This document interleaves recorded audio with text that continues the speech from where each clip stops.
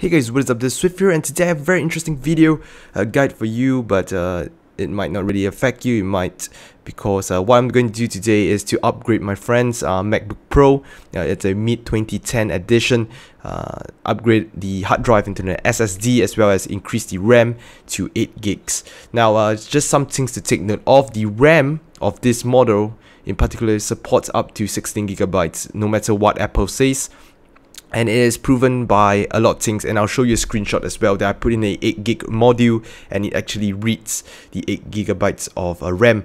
So it gave me a total of 10, because the one stick is 2 gigs and the other is 8 gigs, so it gives a total of 10.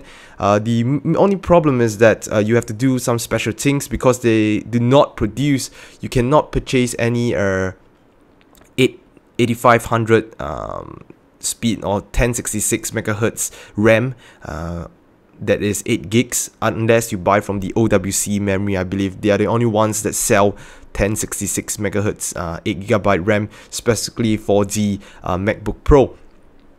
So there is a tool for you to actually edit the speeds, memory clock speeds, which I will show you. You will basically need to have boot camp, etc. And I also guide you through the process of upgrading your hard drive into an SSD. So do stay tuned for that. So first thing, what you want to do is that you want to have everything, all the back cover removed. So it's simply removing all these screws around the edges, and it's very simple. You just have to push it open. So I left 2 screws here. The 3 screws here are unique in the sense that they are the longer kind of screws, which I'll show you. Do make sure that you have the a 2 of the right size, because if not, it's going to be very difficult for you to actually unscrew these screws. And I do recommend using this set that I've got from Amazon, and they're very cheap. I'll actually do an unboxing and overview of this as well. I'm not sure which will be uploaded first, but yeah, this set of tools, I'll actually just put the link to that in the description. You can buy them, it's very cheap, about $7, $7 to $8, and you get a whole set of bits that works perfectly well for electronic stuff. So once you have everything out, you just have to lift it from the back here, where there's a little groove for you to pull out, and then you're gonna see my very dirty MacBook Pro, or at least my friend's one. And yeah, the few things you can take note: RAM is over here, hard drive is over here, right? RAM,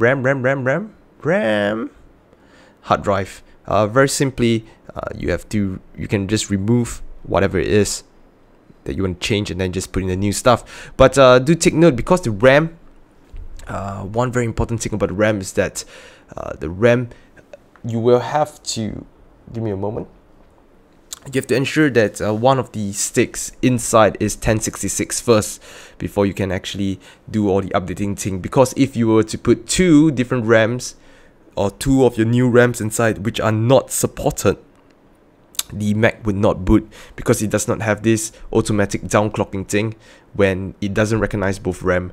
Whereas if it actually recognizes one of the RAM, it will downclock the other memory module to the lower clock speed, and it will render it like okay to work, which is very weird, but that's how it works. And so what we're going to do first is to actually take out one of the piece of RAM, and then we're going to put in our new 4 gig module here.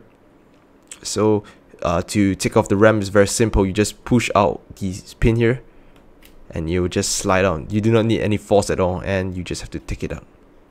Right? So this is actually my this is my 8 gigabit module that I was trying with.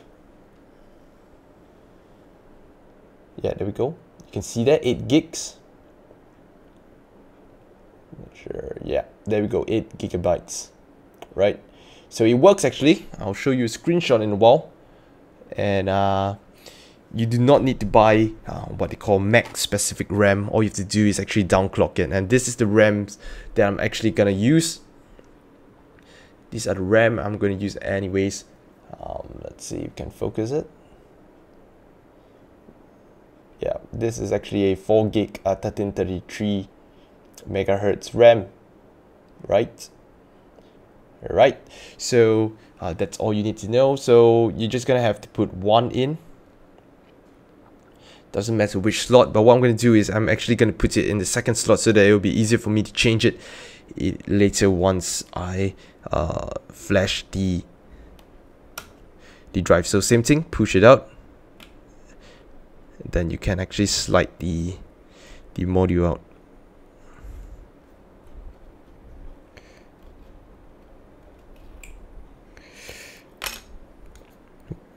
Well, that was really difficult. The second one is a pain in the ass, but I finally took it out. Okay, so I'm just gonna put it one side. Hopefully I did not damage it or anything like that, because I was fumbling a lot of it. So second piece. So same thing, if you're gonna put in, make sure that it aligns with the long and the short side. You will be able to see it from your view. From my view rather. And again, so all you have to do is push all the way in.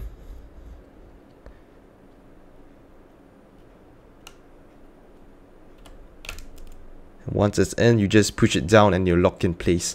Similar, I'm just gonna use back the same RAM just now.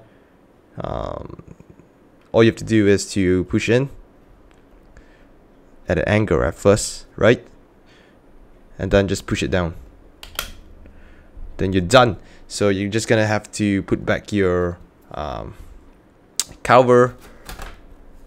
But you realize that, okay, I've actually only used one of the 4 GB of RAM.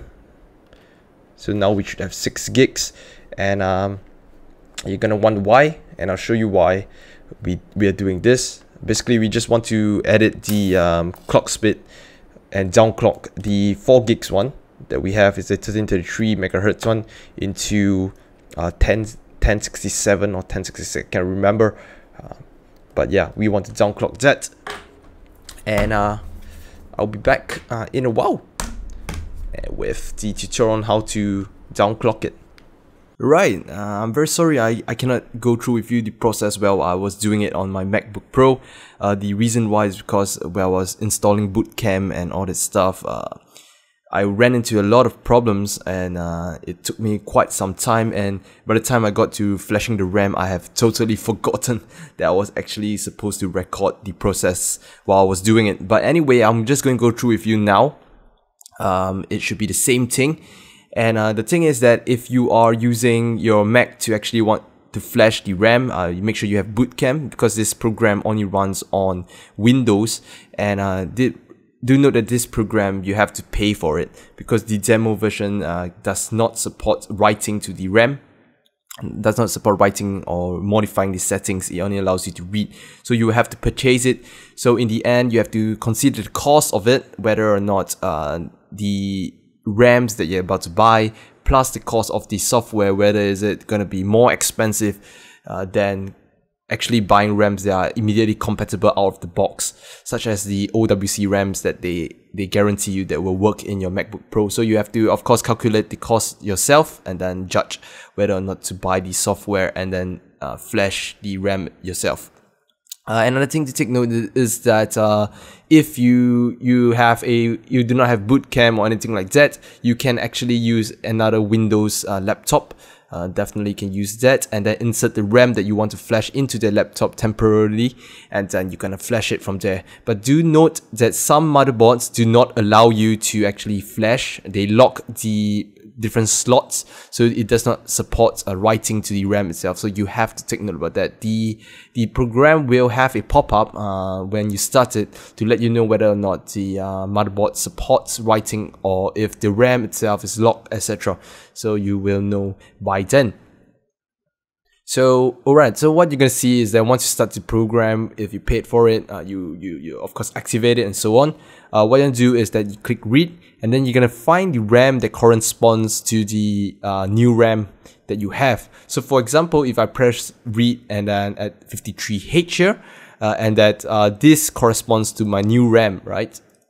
For example, at first it was 2 gigs, but the new stick that you put in is 8 gigs, for example. So this will be the RAM that I want to flash, is at 53H.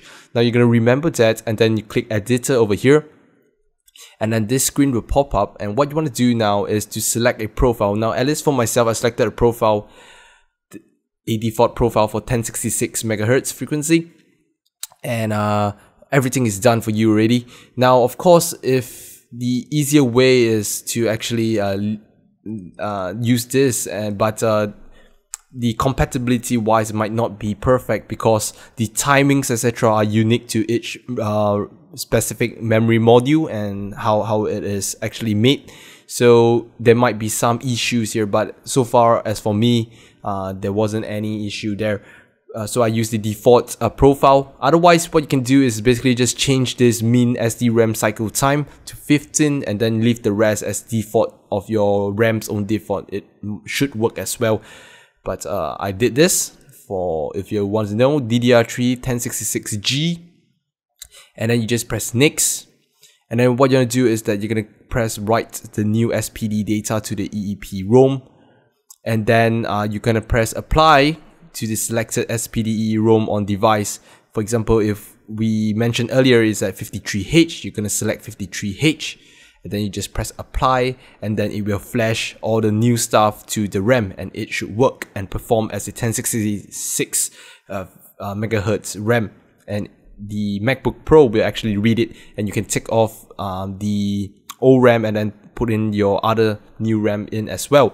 One thing you want to take note, in case you want to fall back on something, you can actually dump all this data via save dump, and then you save it somewhere.